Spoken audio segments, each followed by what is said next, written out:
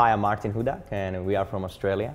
We have a beautiful bar called Maybe Sammy, and this year we got nominated as Best International Bar Team, and myself as an International Brand Ambassador.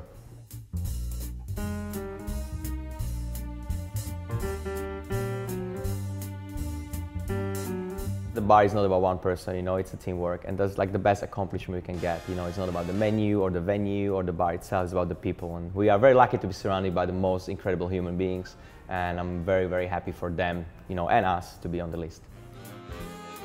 Maybe Sammy took inspiration from the Red Pack, from the era of 60s and 50s, when the entertainment was something different. Those performers like Frank Sinatra, Sammy Davis Jr., Dean Martin, they didn't only just sing on the stage, they were dancing, they were having laugh, and they took pieces from each other, and they joked, and an audience was so entertained. And for us, Maybe Sammy as the bar is a stage where we want to entertain people alongside with the good quality drinks. So when you walk there, that energy from the opening till the close is so high and so incredible that you feel like you are part of this amazing performance.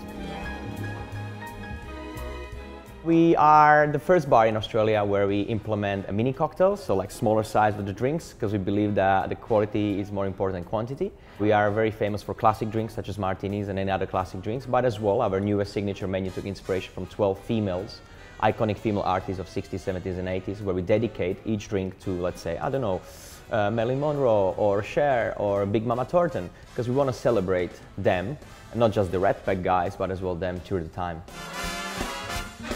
First time we came here at Maybe Sammy in 2019, we won straight away, and it was surreal. Now being back, reconnect with the community, which we've been so far away for the last 2 years, it just means a lot to us. We have so many friends here, we make new friends, and despite the nominations tonight, if they're going to be successful or not, it's just amazing to be in the city.